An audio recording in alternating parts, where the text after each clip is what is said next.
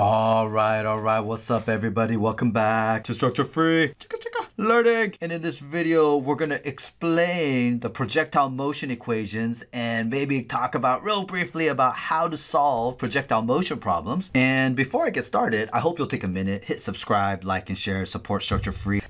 So our projectile motion problem is really a special case of curvilinear motion using Cartesian coordinates. And the power of Cartesian coordinates is that we take a two-dimensional problem and break it up into two one-dimensional problems. And we do that first by establishing an origin, which I'll say here, 0, 0, and defining our positive x and positive y directions. And with this origin, we're able to define an initial position and a final position. So our projectile motion problem, again, is taking a 2D problem and breaking it up into two one-dimensional problems, if you will. Or we start evaluating the problem by looking at one direction at a time. And so if I start by looking at the x direction motion, positive defined to the right based on my choice of the origin, I know that the acceleration in the x is equal to 0. I know that the definition of acceleration is dvx dt. And if I integrate this, I realize that my velocity in the x direction is a constant v naught x,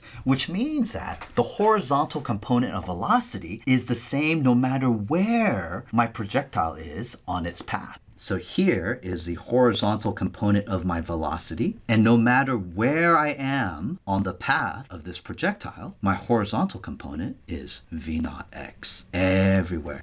And if I describe v naught x in terms of like this v naught and theta that's shown in the figure, corresponding to the figure, this would be v naught cosine theta.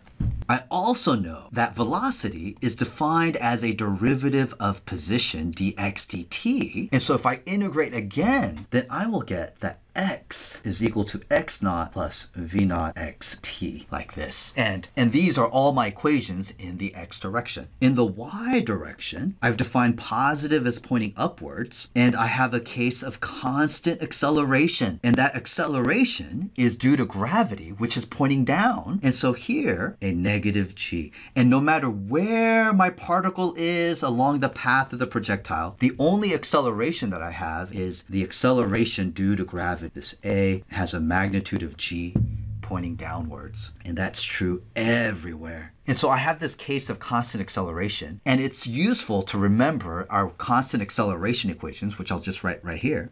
So this is what we learned in 1D motion for the case of constant acceleration. In the y direction, because of negative g, all I've got to do is replace ac for negative g. And so again, if I integrate acceleration to get the velocity, I would get vy, v naught y, minus gt. And then my y position would be, and you can see the analogy between constant acceleration equations and the y direction motion. I'll number these, number 1, number 2, number 3, and number 4. Now, most, if not all, of our projectile motion problems can be solved setting up two equations and two unknowns. A lot of projectile motion problems ask us to find maybe the horizontal distance traveled, or the final position, maybe the initial velocity, or the angle of that initial velocity. And that typically involves using equations 3 and 4 to solve two equations and two unknowns. And one of those unknowns is almost always time.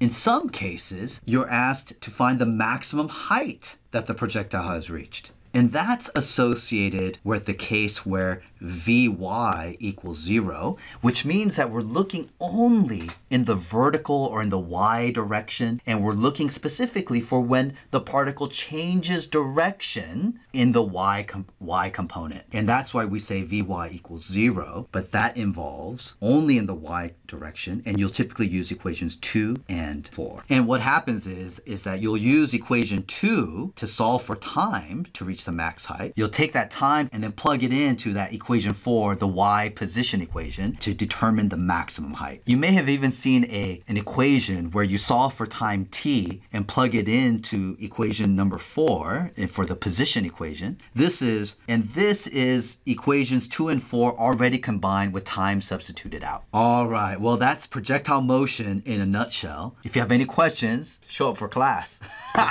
All right, take it easy. Structure free.